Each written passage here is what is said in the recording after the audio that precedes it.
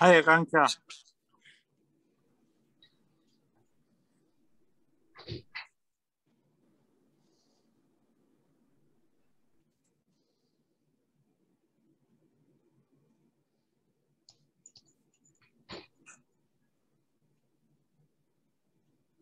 Hi, guys. Hi, Akanksha. How are you? Rajeshwari, how are you? Good, good. How are you? Good, good. Thank you. So maybe we'll give it another minute to see if more people are joining.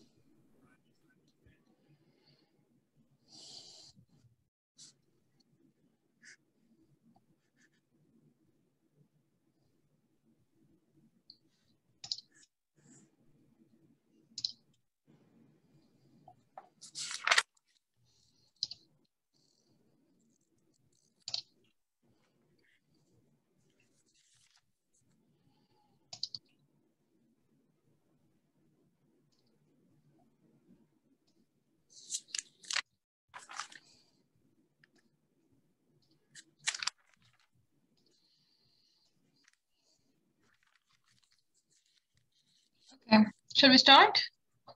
Yes. Okay, so who's gonna do the first one? Can I do it? Yeah, sure.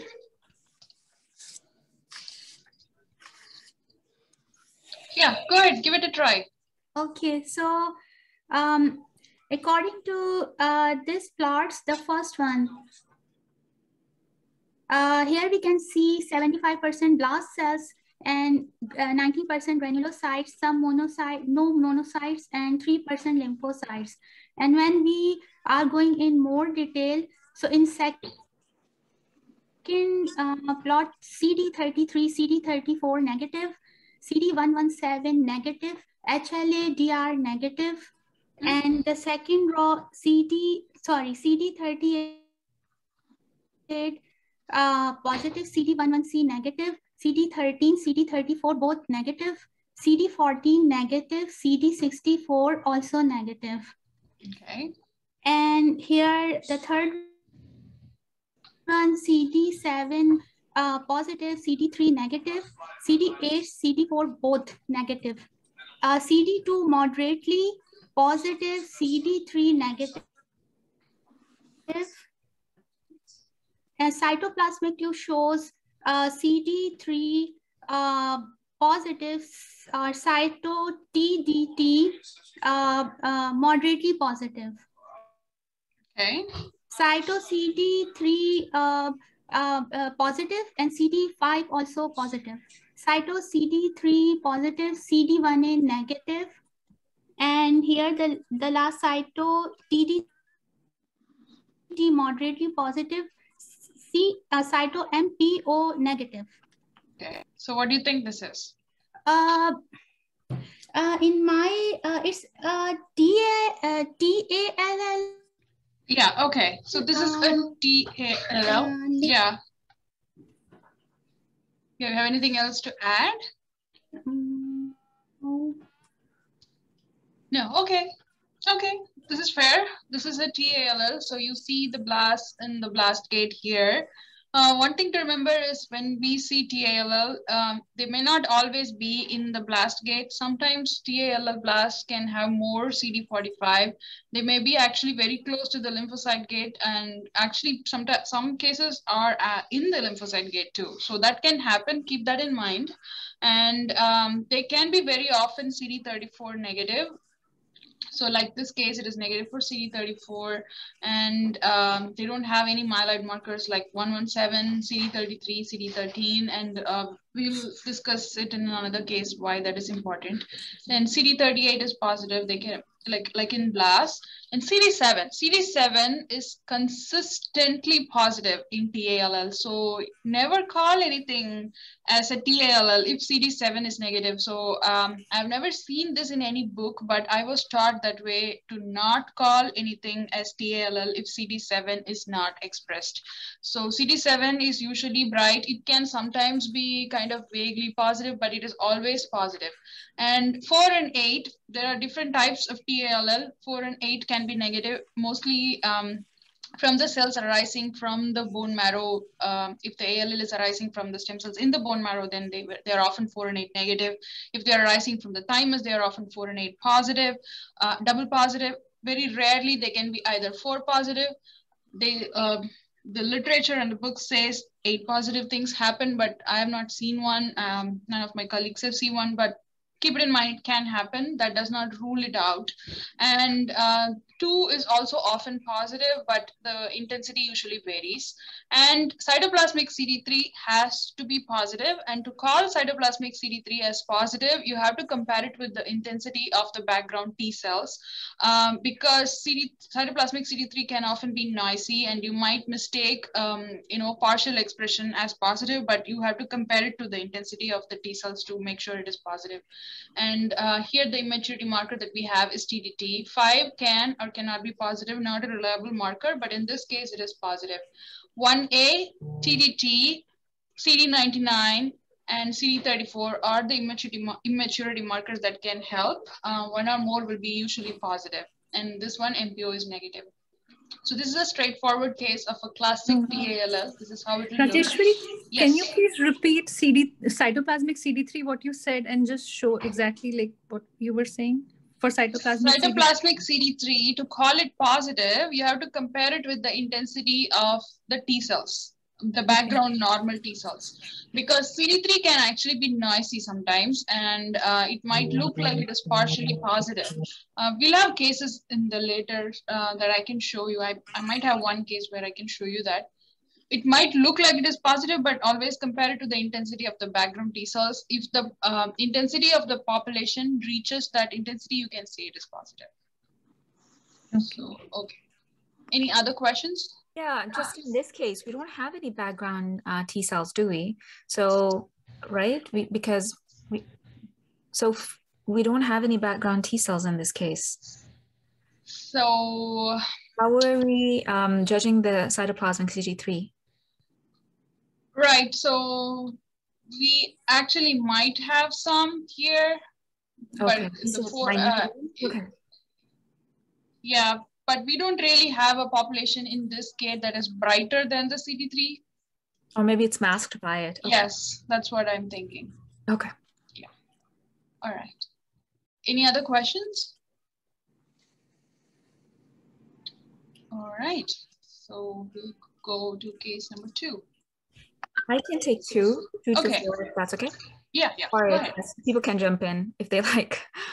No, I'm not an expert. I'm just trying to participate. Okay, so go ahead, no problem. Okay, so for case 2, so we'll start with the CD45 side scatter. CD4, the population of I can see lymphocytes, and there's no monocytes. The orange is a granulocyte, and then the light blue aqua in the blast gate. That's what I'm interested in, which is dim CD45. So this population is 34 partial, 33 partial, CD117 negative, it's CD15 negative, and CD38 positive, CD13 negative, CD11B negative. So far only CD33 has been partially positive. And so going down, it's CD64 negative, CD14 negative. These are monocyte marker. It's surface CD3 negative, and then CD7 positive. When I saw that it was CD34 partial and then surface, I was thinking that it's an early, it's a T cell, like TALL. But so I'm going to continue. So I have, there are CD2 partially positive, CD4 positive, CD71 positive or intermediate positive, CD8 negative. They're negative for B cell markers 19 and 20, and they're 10 negative. And so there, yeah, there's a CD4 positive. And then here there's cytoplasmic CD3 positive, and they're TDT negative. They're CD1A negative and CD5 partial, or it's dim. And then they don't have any cytoplasmic MPO.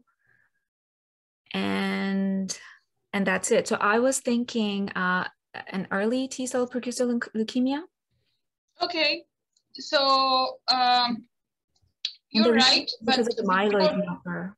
So before that, when you came here, you said, like, I know you saw the whole case. I'm pretty sure you saw the whole case before you came here. But then when you came here, you started saying that you think it is T-cell. Yeah. So I just wanted to tell you, like, when you come from the top until here, there's really, I mean, after seeing the whole case, you can say it is T-ALL because I have cytoplasmic CD3 in there. But until here, even myeloids can express CD7, sometimes even bright and homogeneous CD7. So you can see AMLs, undifferentiated leukemias, even erythroid and megakaryocytic differentiation AMLs have been shown to show CD7 to some extent in some cases. And especially AML with MRC, myelodysplasia related changes, they often have CD7. So having CD7 alone does not make it T-ALL. Okay. But CD7 is needed for T-ALL. So I know you saw cytoplasmic CD3 and you're biased, but until here, there is really no evidence of any lineage, actually. And it comes only in the next page. Yeah, that's one thing. Do the AMLs express that CD13 and the other myeloid marker, which were presented at the top? So in here, CD15 was negative and CD13 was negative. Wouldn't that be an enough indication that we're not dealing with an AML? Oh, it can be negative in AML. Okay. CD15, almost always, I mean, I won't use any of those words, sorry. Mostly negative in AML. It can happen. APLs and AML with monocytic differentiation are the ones that often have 15 positive, but the other AMLs are always mostly negative for CD15. I won't say always. Okay. And I think mostly is also not correct. Many cases are negative for CD15. And 13 can be negative, that's okay. Even 13 and 33 both can be negative. That's okay too. Okay. So those are, that's what I'm saying, like 13 and 33 are often associated with myeloids, but they are not lineage specific. Got it. Right. So in this one, the only lineage specific marker for T-ALL is cytoplasmic CD3. We really don't have anything else. Not only in my plots, even out there, cytoplasmic CD3 is needed to call it T-ALL. May I add? I think to call myeloid, you have to be like, MPO is something that you have to look for in flow for the myeloid, that is myeloid specific, cytoplasmic MPO tube. The rest of the markers can be pos negative, like based on differentiation and all those stuff, and can be present in others. May I add a few things? I had she gave a really good description, but I think the point here is it has some myeloid marker 34, 33 expression is there. Along with it, there was CD7 is bright in it, and it is CD4 moderate positive, and then it is TDT and cytoplasmic CD3 positive. It was, and CD5 is dim to moderate and was less than 75% in the last tube. So I was my differential on this, I was thinking of ETP-ALL on this one because it has myeloid and it is CD4 positive, ALL phenotype. Am I on the right track? Yeah. I mean, I think Halima also was saying the same diagnosis, ETP-ALL. She just used the full version of early T precursor. But yes, you both are correct. This one actually qualifies for the diagnosis of ETP-ALL, although in practice, most people don't go there unless it is 117 positive, or if one of the myeloid markers are bright and kind of not so partial.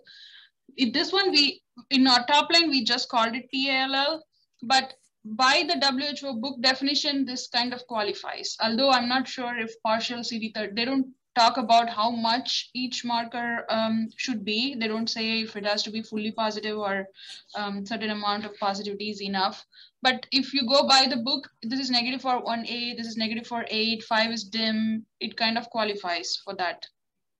So you won't be wrong if you call it ETP-ALL. So how would you then make the diagnosis like on the tissue, like by IHC? Then if we do not commit on the flow, then how would we commit to ETP-ALL? Like just combined, like both IHC and flow, or like how? To be honest, calling something ETP-ALL does not really change the diagnosis. Even the WHO says that in the first line, earlier it was thought that ETP-ALL has poor prognosis, and then in the next line they say larger studies with recent treatments did not show any statistically significant difference. So nobody really worries about it. If you see it in flow, characteristically, you can call it ETP-ALL, but if you don't have specimen for flow, you're only staining it. If you're calling it just TLL, that is okay. But when you don't have anything for flow, you will definitely stain your tissue for 117. There are no, there are markers for IHC markers for 33 and 13, but I don't know most labs use it. Most labs don't use it. If 117 is positive, you can say that. Okay, got it. Yeah. Okay, so any other questions? No, that was all. Thank you. Okay, thank you. We'll go to the next one. Okay. Do you want me to continue? Yeah, you can. Okay. So for this case, starting with CD45 side scatter, there's this population that is that is CD45 positive, but it's less than lymphocyte, which are in green and red.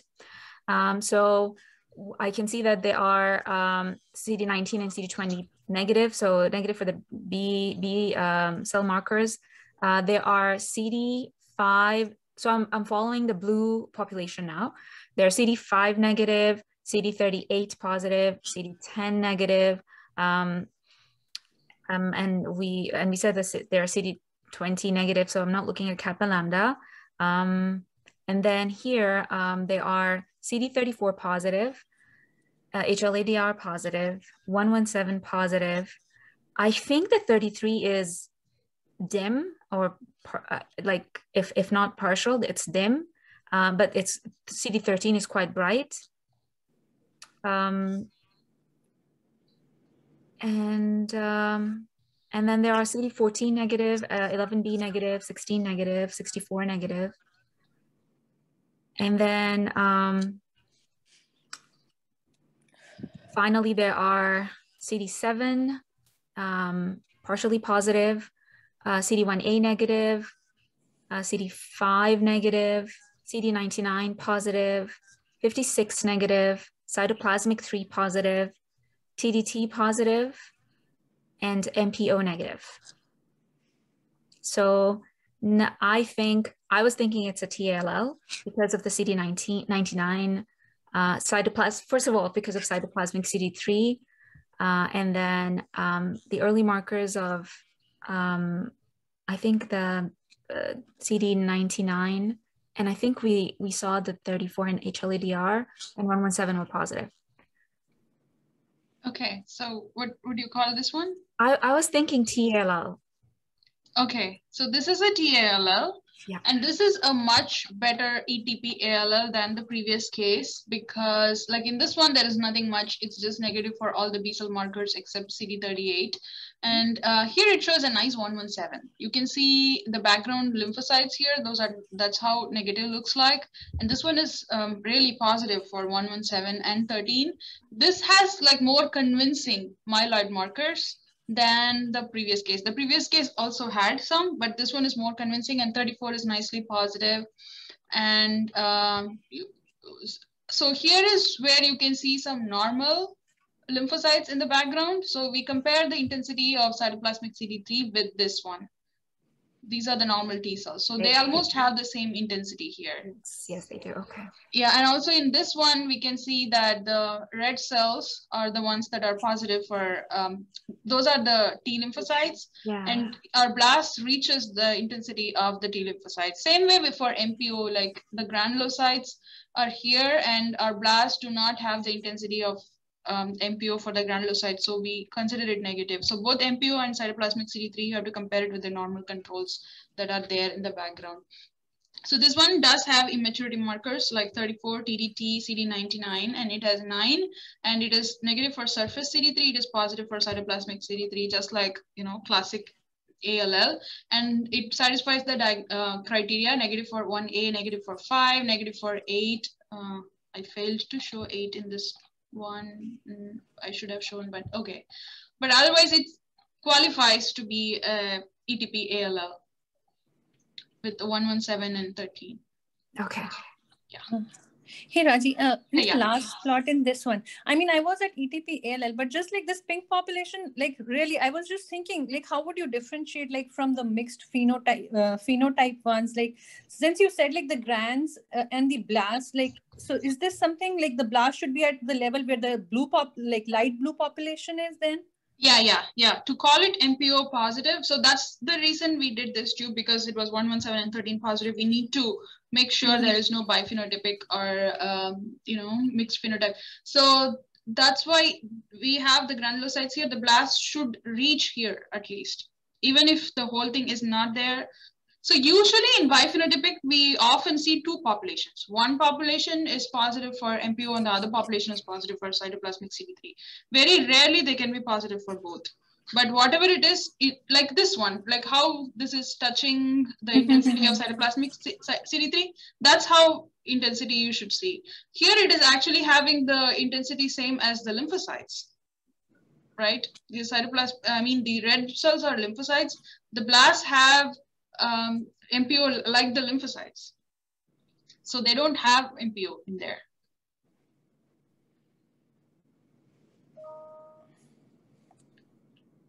Yeah, okay. Any other questions? I was just wondering, why was there, sorry, did I cut somebody? No, you didn't. Okay, I wasn't sure about CD71. Why was it there? 71, where is it? Maybe. Also, I think in the previous case. In the previous one. Oh, okay. 71 is an erythroid marker. Yeah. So sometimes our gates are not clean, and if there is something that is positive for 71 and negative for everything else, we know, sometimes it creeps into the blast gate. Okay. So let me take this one. So actually, when you do your, side scatter versus forward scatter and find out the singlets, you actually eliminate that area, right? When you draw your gate and then you take only this population. But sometimes there are cells here, even this one might have some cells here that actually would be positive for 71 and then nothing else, then we eliminate that. But if 71 is positive, that's okay. It's usually positive on the erythroid precursors, but we see them often in other things as well. It's not specific for anything. Okay. Yeah, okay, that's the case. Case 4. Case 4 is a mediastinal mass. Do you want me to take it? Yeah, you can. Okay. I'm just going to see. I think I wrote some. So we have a CD45, like very dim population, and there are 33 negative, 117 negative, 34 negative. They are HLA-DR negative, 15 negative, 38 positive, 11B negative, and then CD3, surface CD3 positive, 71 positive.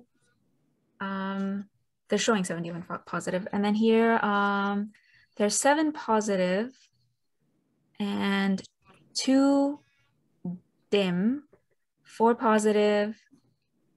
There are negative for the B cell marker, 20 and 19. They're negative, but they're positive. They're positive for CD10. And it's positive for CD8. So both CD4 and CD8 are positive. And then here, they have cytoplasmic CD3, TDT positive, and CD1A positive, CD5 positive, MPO negative. Yeah, pretty much the same thing. When I was looking at this case, this is case 3, right?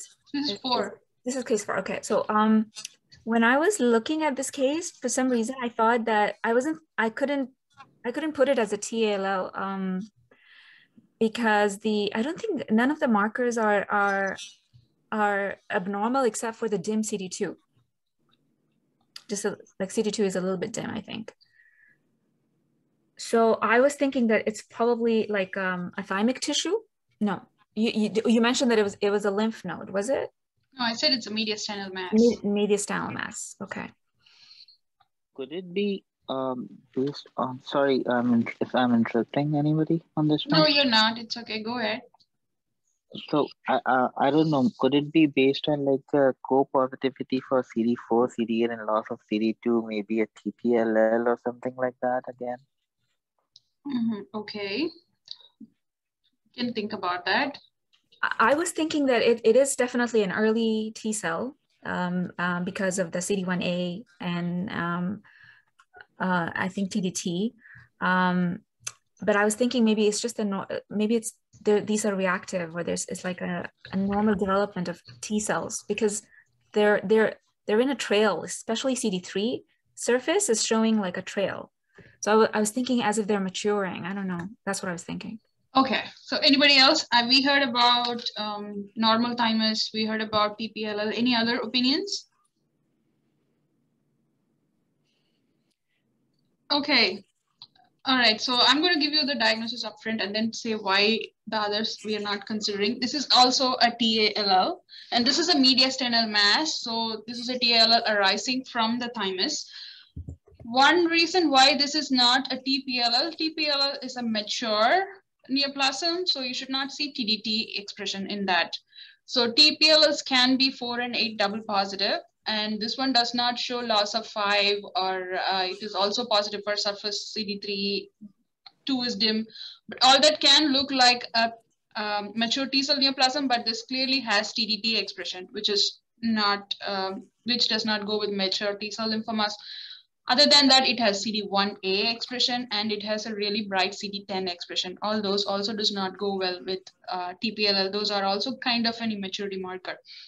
So this amount of homogeneous CD10 and CD1A expression you will see in T-ALLs. One other thing why this is not thymus is because it is very static. This population is clustering and it is homogeneous. You don't see anything going towards 4 or 8. Here, thymus is just like thymic tissue. You will see the population like what you see in hematogones. It will be a more dynamic population. You will see cells in different stages of maturation, but you don't see that here. I know that CD3 shows a trail, but other than that, you don't see anything anywhere. And the whole thing is positive for TDT. There is nothing really that is losing TDT here. It is brightly homogeneously positive for TDT and 1A. And 10 is also positive on the neoplasms arising from the thymus. I mean, T-ALLs arising from the thymus. So all these put together, this is a T-ALL. The clue is to see for a dynamic population rather than clustering together and static. Okay. Yeah. Any other questions? Okay, so then we'll go to yeah. And I think the percentage of blast is also an indication towards a lymphoma than in contrast to normal tissue, because you should never have 76% blast in the thymus, normal tissue. That's what I think. Okay. Right. I mean, you will see cells, T cells in thymus, but that would be not in the same stages of maturation. I think it's more of a spectrum. Right, it's the spectrum. Yeah, it's 4 to 8. That graph is important. Then 3 versus, I think, forward scatters, look at that, or 3 versus 5, look at those plots. If you see one that, is more like, important, smearing on those plots, like in this one, it should be like an inverted L. So that would be your clue that it is like from 4 to like 8, it's going there. Because it's probably an arrest of maturation at some stage here. And that's why you have so much increase in blast. Right. is there any condition or situation where we think that blast more than 20% is normal? Not that I know of. Can you be louder a little bit? I mean, is there any specific scenario where you think that blast percentage of more than 20% is normal? In which specimen? I mean, I was just thinking of anything. Aside from the normal hematogones that you see in pediatric population. So normal hematogones we don't count as blasts. Correct. Like they are normal precursors. There is something called indolent T lymphoblastic proliferation. I'm not going to go into that, but in the mediastinum or wherever the thymus descends from, like somewhere in the cervical lymph nodes, it's not in the blood or bone marrow. In some of these lymph nodes, you can have a lot of cells, T cells with TDT expression, sometimes in really crazy numbers. There is a paper on that. So that is considered normal. People say that you should not call it ETP-ALL, but I'm not going into that discussion. But for flow purposes, actually for lymphoblast, we don't go by the 20% rule. 20% rule is for myeloids. And number two, flow, you should not use it for getting the numbers. You should only use it for getting the phenotype. The numbers should always be from your morphology. Yeah, that's right. That's always there. Yes. But this 76% is kind of way above 20. I'm okay. Hold the thought. Let's do the case 5 and then we'll come back. Okay. Yeah. Okay. Thanks. Okay. This is a mediastinal mass. This I was thinking of thymus. Okay. Go ahead. Go ahead, Shweta. So for me, it's like it's falling in where the mature cell should be in side scatter 45, that's fine. Then look at CD3, 56 plus 16 was for the NK cells, and CD3, like it's kind of that smear that CD3 has. That is something I see in thymic tissue. So that raised my suspicion for it. And then again, like everything, like again, 4 is kind of, then another plot that I look for is like 4 versus 8. If we have that, yeah, look at this one too. It's kind of, we see that pattern of inverted L, like there is some 8, then there is some population 4 and 8, then there is again only 4 population. So these 2 plots like made me think of thymus. If I'm right, I'll go ahead. Otherwise, I'll stop. No, you're right. You're right. Okay. This is thymus. So yeah, those were the 2 things that like I go with. Then others are the markers that you tell, like if it's there or not, like just like looking at this plot, like per se, this page, yeah. So it's CD3 is a spectrum, 10, I would say some cells might be expressing, CD2 is positive, and then these cells are 34 negative. Again, 7 is kind of a spectrum again, 34 I would say is negative. And rest I would just describe, but like those are the plots that like, just draw attention. And I think and for thymus, I just say thymic tissue, don't go beyond that. Yeah. Yeah. Okay. Right. So this is thymus. You're right. And CD45 versus side scatter, we really don't have anything in the background to compare it to, but we can say it's kind of brighter than what we usually see in the blast. And they are all positive for CD2. They have kind of a variable intensity for CD7, but still positive. And 56, 16 negative, 3, like you said, it's a smearing pattern. So I would like to start with 4 and 8 as well, because that's your most revealing plot for a thymus. So in thymus, the maturation starts with being both 4 and 8 double positive. So that's what you see here in the right upper quadrant. There are cells that are both CD4 and CD8 positive. And then one subset will migrate down, being just 4 positive and no 8. And another subset will go this side, being just 8 positive and no 4. So we just colored it different the way we wanted, but actually the population is just continuous. This is colored by our tech, but the whole population is continuous. So you have 4 and 8, just 4 only, and then going towards 8 only. Same way for CD5, you have your immature cells that have dimmer CD5, or maybe it started actually with having no CD5 and then dimmer CD5. And then as it matures, it gets really brighter CD5, and then the red and green are actually the most mature 4 and 8 positive cells. The CD5 finally reaches the stage of intensity of that normal T cells, mature T cells. Same way for CD10, it starts with being CD10 positive, and then it loses CD10 as it matures. And what else? CD2 is pretty much the same. Maybe it can increase in some cases. And then the immaturity marker, CD34, the early stages had CD34, and then they lost CD34, and they gained CD3 and went up like this. So this is how the maturation is. And then again, CD34 was positive, and 7 was actually brighter in the blast stage, and then it kind of got a little dimmer. And again, this is 10 versus 3 is also like this. It started with being 10 positive, negative for CD3, and then slowly it became positive for CD3. So this is Thymus. So now we compared this with the previous case. You will know how this population was just sitting in one place, one blob, and homogeneous. TDT homogeneous 5 and 7, homogeneous 10, 4 and 8 is static, just double positive. We don't see anything else. So that's how you differentiate it from the four. In that case, in previous case, I think the 3 there, it looks like kind of 2 population. One is normal, one is abnormal, and it should not be confused with smearing. It's like normal, and then the abnormal has a dimmer CD3 expression. I think that's what it is. No, actually both populations are abnormal. I have no idea why it is like that, but both of them express the same. Like both of them had TDT. Both of them are positive for 10. Both of them are 4 and 8 double positive. And both had TDT. I mean, you're right. We can sometimes see 2 populations, one mature, one immature. But this one, it was just the immature one. Actually, I saw it in 2 plots. I think in 34 too also there was, in 34 plot there was kind of 2, and then the hair it was kind of 2.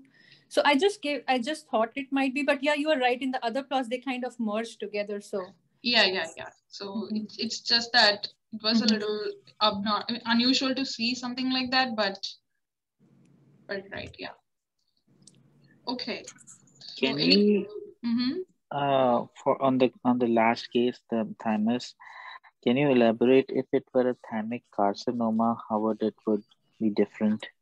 It won't be different. You will still see the same. You will see the background composed of the same cells. You have to rely on your A1, A3 for that. Maybe there will be very, very few cells in there, but the background, I mean, if your thymic carcinoma has replaced it, then you won't see much of thymus left in there, right?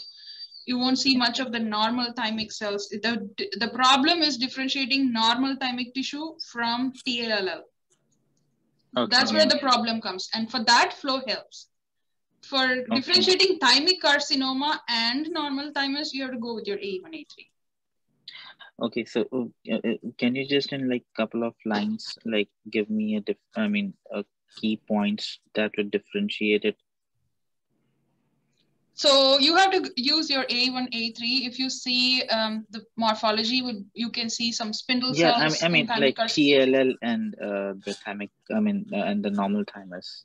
Oh, that's the thing I was, okay, whatever I said now was on that. So basically, if it is T-ALL, you will just see a 4 and 8 double positive populations, just static sitting there. It won't really, you won't see a maturation pattern going towards either being just 4 positive or 8 positive. You'll only see the 4 and 8 double positive cells. And the whole thing would be positive for immaturity markers. Like for example, here only a small subset is positive for CD34. And you see that continuation with the mature T cells which do not express CD34, but in the other case we saw like all of them were positive for TDT and they were like pretty homogeneous. It is one cluster, it's all clonal, one cell population. Whereas this one is more dynamic. You have cells going from being immature with 34 positive, 3 negative to being mature with just 3 positive, no 34. And then there are cells from being 5 negative to being dim positive and to becoming 5 bright, and the 7 brightest to a little bit bright normal intensity 7, and they start with being 10 positive to losing CD10. So all these are your, I mean, they're not so subtle. They're like very bright clues for you to differentiate this from TALL. Basically, TALL will not show a maturation pattern, and this one is like thymus, like hematogones. You will see a maturation pattern. That's how we differentiate. Thank you. I have a question, Raji. Mm-hmm. Thymoma versus TALL, can like thymoma versus mature, like versus normal thymus, is that ever differentiated by flow by any chance? Like how can we say that it is a normal thymus and not thymoma? That part I we mean, cannot say. carcinoma is in the spectrum, like it's the other spectrum, but what about thymoma? No, you cannot differentiate with the help of flow. Right? Yeah. No, we cannot. So flow helps to differentiate between normal thymus and TALL. No, but Plus, what about like saying this as normal thymus versus saying this as thymoma would be more of based on morphology versus yes, based on morphology and your AE1, AE3 staining. Right. A1, A3 will also be might not be positive in all the thymomas, you know. Right. It won't be positive in all the thymomas, but flow you can use only to differentiate thymoma and TALL, only if you're lucky, that too. Right. But for differentiating thymoma and normal thymus, flow doesn't help. You can do that. Yes. Yeah, Okay. you can still see like cells that you will see in normal thymus in thymoma. You can still see it, but that doesn't eliminate the presence of the carcinoma component. Right, exactly. Yeah, sounds good. So the problem comes when there is lot of TDT positive cells and you don't know if this is normal thymus or if it is TALL. That's when flow helps. Yeah, right. All right. So that's all I have for today.